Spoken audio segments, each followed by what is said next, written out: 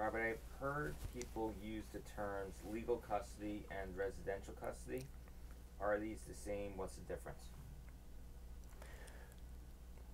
When clients come to me and discuss custody, which of course is always a very emotional issue, they're concerned about getting custody.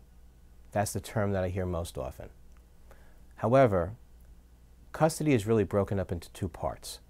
There's what's called legal custody, and there's residential custody.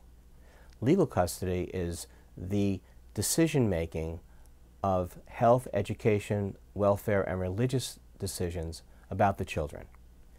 And when we say someone has joint legal custody, that means that both parties have an equal say into what happens to the children in those areas of their lives.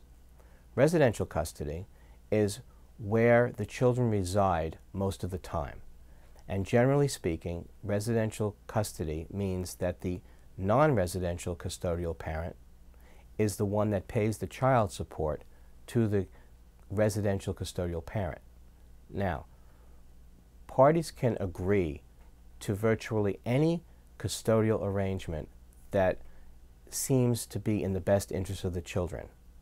And if left to their own devices, parties are generally in a better position to negotiate and settle the issues of custody and parenting time between themselves rather than having a judge who is a stranger to the family make those decisions for them.